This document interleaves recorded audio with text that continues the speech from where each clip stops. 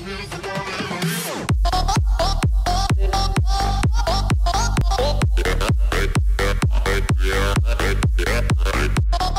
used to be their home map when you think about the Vice, when you think about the Zipniks, but it's been a long time since then. Still, they've got the shape, they've got the form here. 12-12, and a hard eco coming in here from Virtus Pro. Only pistols for them.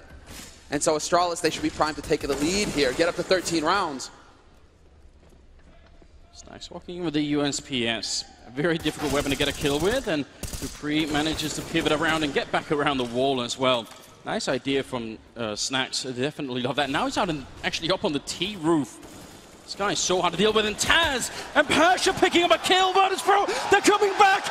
It's Taz with a triple. C set 75, and Snacks gonna get the round. Virtus Pro, what are they doing? Oh no, that's how Astralis feel. That's how Astralis feel right there. The look of every Astralis fan watching this game. Disbelief. 1 C set 75, 4 USPs. Taz again. 3 kills in the round. He's up to 13.